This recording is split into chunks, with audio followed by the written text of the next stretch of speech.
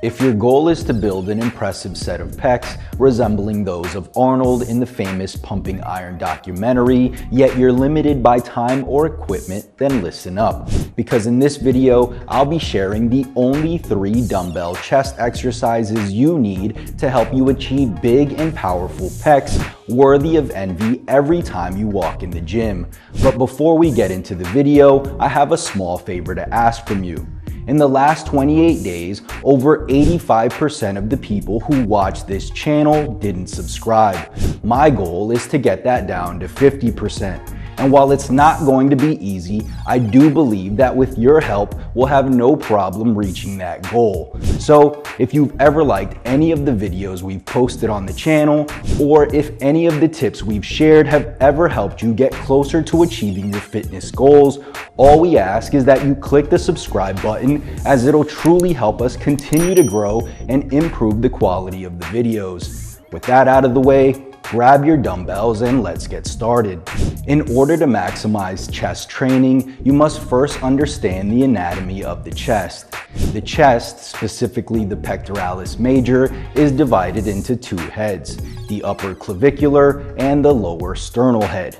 And if you look in certain textbooks, you'll see the lowest portion of the pecs is divided into a 3rd head, the abdominal head. While they all have different origins, the clavicle, sternum, and costal ribs respectively, they all attach to the humerus, putting them in charge of a wide range of movements of the upper arm. Now that we understand the basic anatomy, let's discuss the function of each area of the chest.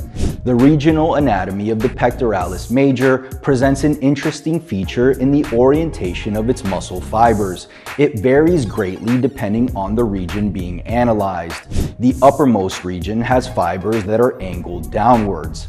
The middle region has fibers that are oriented horizontally towards the shoulder.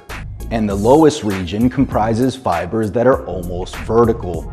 This feature is further accentuated by the tendons that twist, causing the lowest regions to attach highest on the upper arm and the highest regions to attach lowest. Thus, we can presume that each area of the chest can be more easily engaged when you generate force in line with the muscle's line of pull, aka the orientation of the muscle fibers. Therefore, each chest region can play a more significant role in some joint actions and a lesser role in others.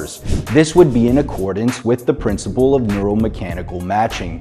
To summarize the idea, regions of a muscle that grow the most in response to a single exercise probably contain muscle fibers that are positioned to be more mechanically advantageous during the execution of that exercise. This also explains how regional hypertrophy, different rates of muscle growth in different areas of a single muscle, happens. Thus, this also explains why the clavicular region has good leverage for shoulder flexion or bringing your arm upward. The sternal region has the greatest leverage as a shoulder adductor or bringing the arm toward the midline of the body, and the abdominal head has good leverage for shoulder extension, which would be bringing the arm down and back past the torso. So now that we have a better understanding of the muscles involved and their functions, let's go over the only 3 dumbbell exercises you need to hit every area of the chest maximally. The first chest exercise you must have in your arsenal is a primary pushing movement. For this, I recommend the dumbbell bench press. When it comes to building a strong and impressive chest, a compound lift is essential. The dumbbell bench press is a multi-joint exercise that works multiple muscle groups simultaneously.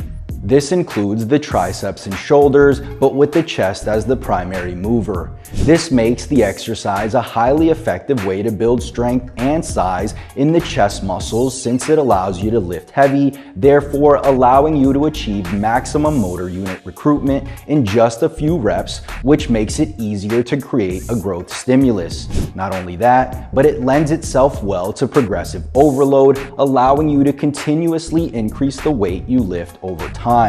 Thus, the dumbbell bench press is an excellent compound exercise that should be the focal point of your chest training. The chest's primary function is to bring the upper arm across the body, and this exercise targets this function well. As far as the science is concerned, one study comparing chest muscle activation in 5 bench angles found that the middle and lower pecs showed the highest EMG activity at a 0-degree bench inclination.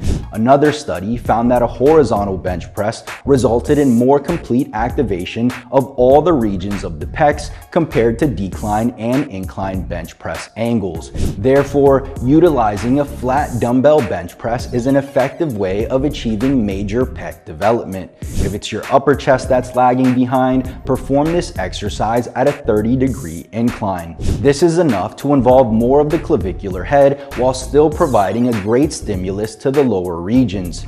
As you can see, alternating between a flat and slight incline on the bench press in and of itself can be sufficient for complete chest development. Finally, using dumbbells for the bench press allows you to have the freedom to adjust your arm path, upper arm orientation, and degrees of abduction and adduction to emphasize the pecs more.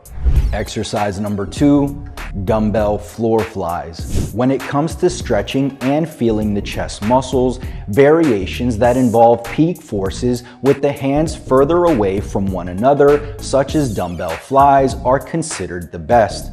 But why do them on the floor? It would take very little effort to go on YouTube or Google and find that the main reason why modern gurus tell you to stay away from dumbbell flies has nothing to do with their effectiveness and everything to do with their risk for injury. So I recommend dumbbell floor flies because it provides you a safety net for how deep you should stretch the pecs and the surrounding connective tissues in the shoulder joint. Performing flies on the floor helps you avoid unnecessary injuries caused by going too deep, as it can lead to anterior humeral glide, resulting in chronic shoulder and elbow pain.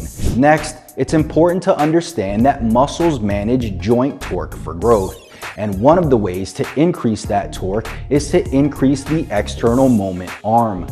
The further the line of force of the weight is from the joint, the bigger the moment arm becomes. Basically, the more your elbows are extended while performing the fly, the more tension is experienced by the muscle fibers.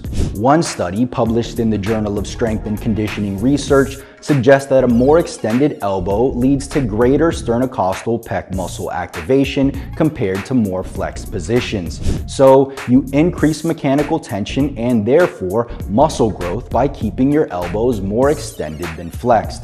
This makes floor flies an excellent overall chest builder without having to go heavy. As a final tip for performing flies, think of bringing your biceps together as you bring the dumbbells up. This lets you feel the muscle fibers contracting and allows the muscle fibers to shorten even further.